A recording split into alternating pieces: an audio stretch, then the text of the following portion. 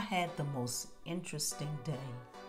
I had been considering using my CalDigit DisplayPort for my external monitor to my iMac. I kept buying cable after cable and none of them worked. Then one day I decided to do a little research, and I found out that there is a difference between a passive and active DisplayPort. As you can see here, I was actually using the Apple dongle to get my monitor to work. Then I found this nifty device, active DisplayPort to HDMI adapter by none other than CalDigit. So if your device supports dual mode display, you can use a passive adapter because the source can perform the conversion.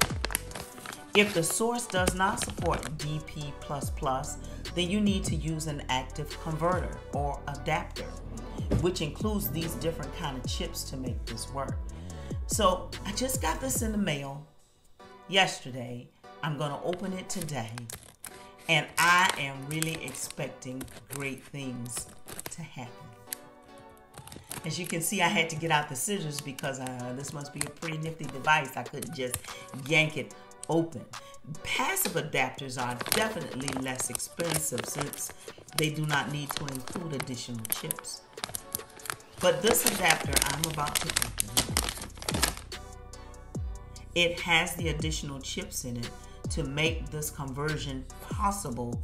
And the conversion, this chip, is actually inside this adapter. So if you want to use multiple monitors with the same computer, you should use an active adapter because some video cards cannot run the maximum number of monitors while using DP++. So I am really expecting this thing to work. Here we go. As you can see, I have the Apple dongle plugged up. I'm showing you that there's my iMac on the left, and then I have this additional monitor. So I just unplugged the monitor from the Apple dongle. And now I'm going to attach my HDMI cord to the CalDigit, and then the CalDigit and the CalDigit active dongle into the CalDigit display. And it blinked, so voila, it's all done, finished.